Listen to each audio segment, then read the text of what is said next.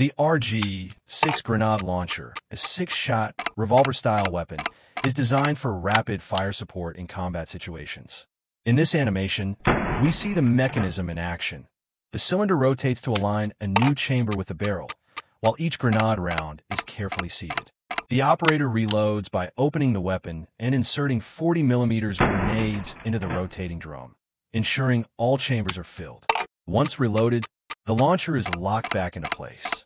When a trigger is pulled, the firing pin strikes the primer, igniting the propellant and launching the grenade forward with significant force. After each shot, the cylinder automatically advances, preparing the next round for firing. This sequence repeats until the drum is emptied, giving soldiers rapid firepower in close combat or urban environments.